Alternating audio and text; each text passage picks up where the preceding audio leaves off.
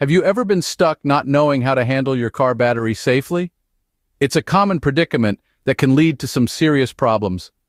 Mishandling a car battery is not just a minor inconvenience, it can be dangerous. Sulfuric acid burns, explosive gases, sounds scary, doesn't it?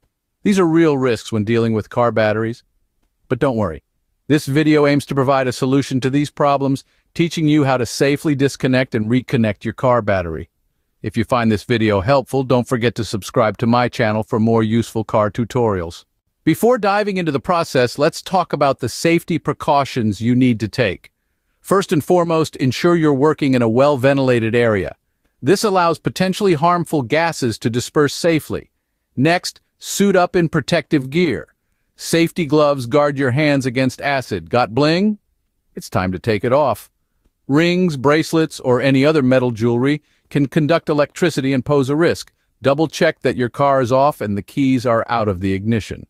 We don't want any unexpected surprises, do we?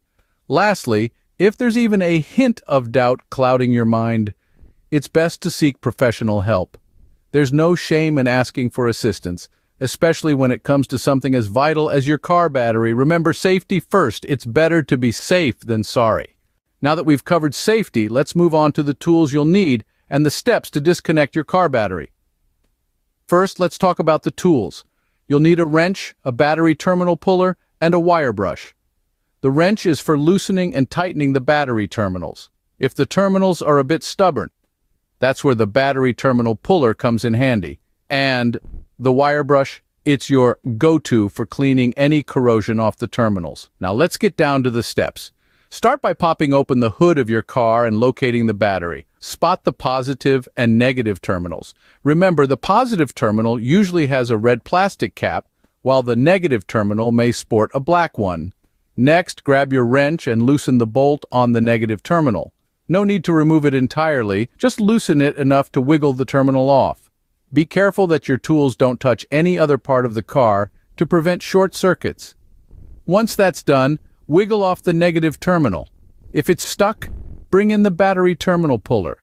Secure the negative cable to the side to prevent any accidental contact with the battery. Repeat the process with the positive terminal. Loosen, wiggle off, and secure to the side. With these steps, you can safely disconnect your car battery. Once you've disconnected your battery and completed your maintenance work, you'll need to reconnect it. Let's go through that process. Start by reattaching the positive terminal, the one with the red cap. Position it over the battery post and push it down firmly. Then, using your wrench, tighten the bolt until it's snug. Remember, over-tightening can damage the battery, so a firm but gentle touch is key.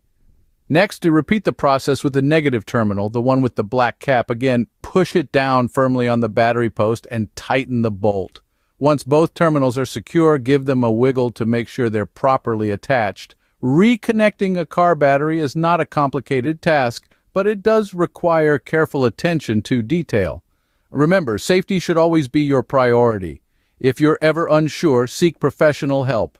Subscribe to Honest Mechanic Colorado for more auto insights. Stay safe on the road.